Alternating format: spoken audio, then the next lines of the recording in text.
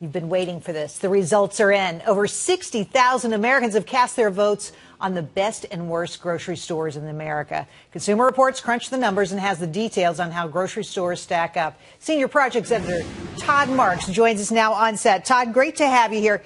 How do you decide if a store is great? Well, you know, the parameters: low price, convenience, helpful staff, no long lines at the checkout, but increasingly the quality of the fresh foods, the perishables, the fruit, the vegetables, the baked goods, the meat, the seafood, and more prepared foods. Those are the key parameters that people are looking for in a store, because people aren't cooking the way they used to from scratch. But there are also supermarkets now competing with food trucks, with convenience stores, with drugstores even for your dining dollar. So they've got to be in the game. All right, got to be in the game. Okay. Tell me, who won the game? What is the top market? It's amazing. Wegmans is the nation's #1 grocery store. It's an upstate New York-based chain, and they're mostly on the east. They're about only 100 stores, but they do everything, and they do it in an exemplary fashion. They have topped our ratings now for 10 years. Unbelievable. But Publix has done well. Trader Joe's is up there, and those are some of the best chains in America outright.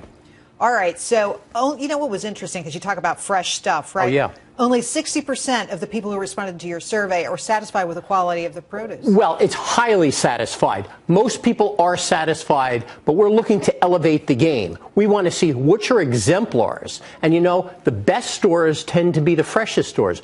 Wegmans, Publix, Raley's, Sprouts Farmers Market out west, and the Fresh Market, another new entry to our survey, were exemplars again when it came to fresh stores.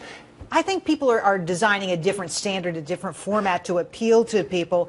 But who's missing the mark out there? Who is getting the wrong stuff out? Well, you know, it's unfortunate, but the stores that have ranked lowly in previous surveys tend to rank lowly this time around, too.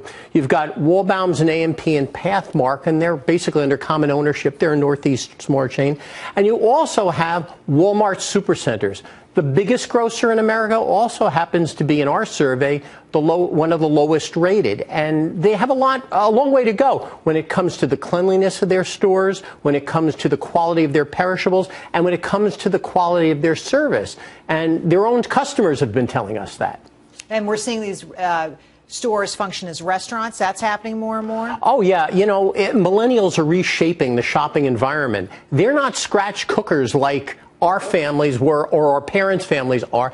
You know, they take a very instantaneous approach. A lot of them prepare meals on the spur of the moment and whatever moves them at the moment. So they may buy on that day what they're looking for. So stores appeal to this new, very powerful and dynamic group by virtue of the fact we cater to what you want. We have foods that you can bring home, heat and eat, or eat in the store, because more stores are adding restaurants as well.